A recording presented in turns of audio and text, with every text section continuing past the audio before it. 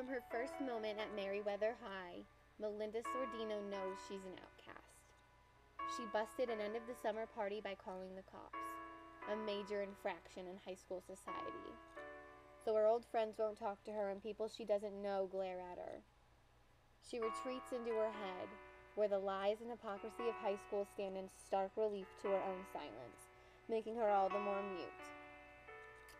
Her art teacher, Mr. Freeman, introduces her to a new form of expression where there's no need for words.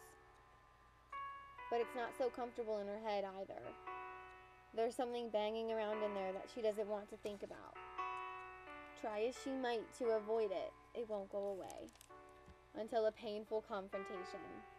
Once that happens, she can't be silent. She must speak the truth.